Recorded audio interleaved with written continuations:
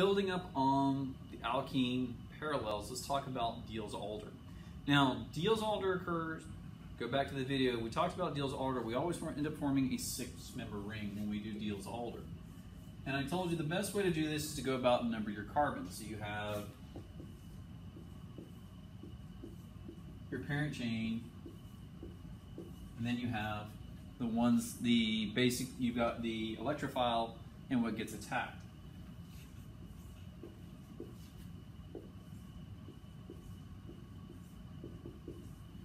Now, always when we did Diels Alder with alkene, we always ended up with a double bond between the second and third carbon. And then we use these positions to figure out where everything else was going to go. So since alpha and beta come from our parent double bond, we end up getting the 4 methyl groups here on this carbon.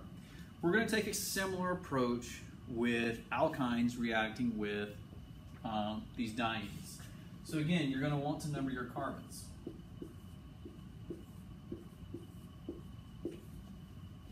You're still going to form a cyclohexene ring, and you're still going to form a double bond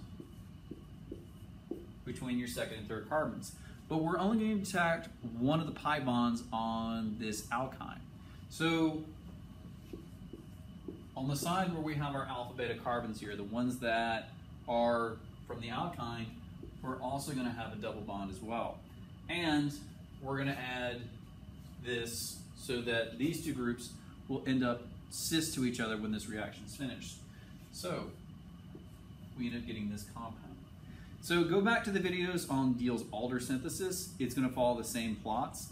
Big thing here is to help you predict the products, number your diene first, number your alkyne, specifically the carbons involved in the triple bond.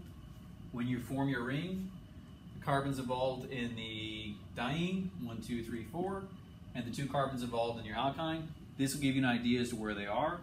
For alkyne addition by Diels Alder, you're going to have a double bond between the second and third carbons in the diene and between the 2 carbons that made up the triple bond in the original alkyne.